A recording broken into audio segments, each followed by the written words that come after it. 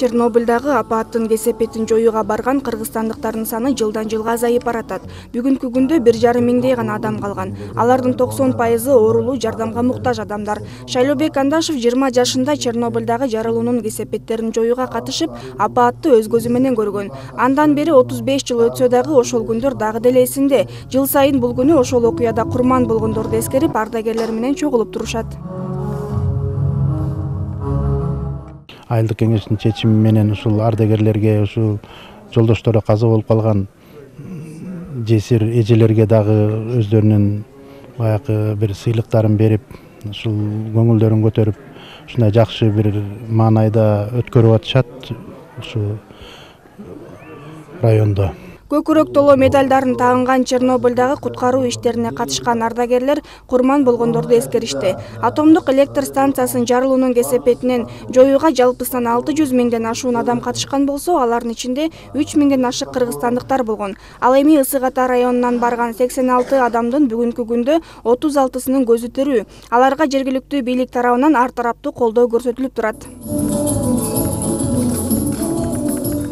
Чернобыль атомдук станциясынын кесепетин жоюуда ушул биздин кишилерге райондон акчалай жардам бердик, материалдык жардам бердик. Мындай айыл өкмөттөрдө жашаган жерлеринде жашоо шарттарын оңдоого болгон жардамыбызды көрсөтүп атабыз. Чернобыльда болгон көпчүлүк адамдар радиациядан жабыр тартып, ден соолугуна мүмкүнчүлүгү чектелген.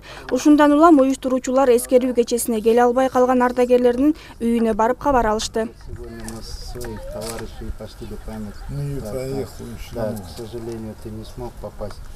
Чынында бул биздин баатырларыбыз деп койсок да болот. Анткени өз өмүрүн ушу аябай ошондо 18 жаштагы, 20-25 жаштагы жапжаш балдар барып, ушундай радиация карабай ишин аткарып, чынында башка элге залакасы тийбеген деген чоң ишке катышып келишкендер да. Аварияга учураган атомдук электр станциясынын 4-чү реакторунан чыккан радиация Нагасаки жана Хиросимага ташталган атом бомбаларына салыштырмалуу 400 эсе зыяндуу болгон. Учурда жарылуу орун алган Припять шаарында зыяндуулук кубаттуу болгондуктан жашоого мүмкүн эмес. Экинчи дүйнөлүк согуш маалында Хиросима менен Нагасакиге ташталган өзөктүк бомбанын радиациясынан 100 эсе күчтүү болгон.